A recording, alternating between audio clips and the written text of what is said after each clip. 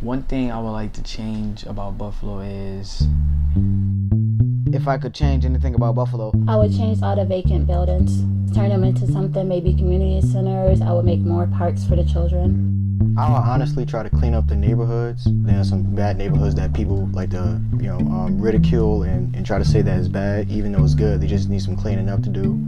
I want the city of Buffalo to be less segregated. And one thing I like to keep the same. Things like the pride that people have in Buffalo, the importance of family. The diversity. I really like all the different people from all different countries that are coming here now. People smiling at each other in passing. I think those things are what make us a special place. I'd like to see them stay the same.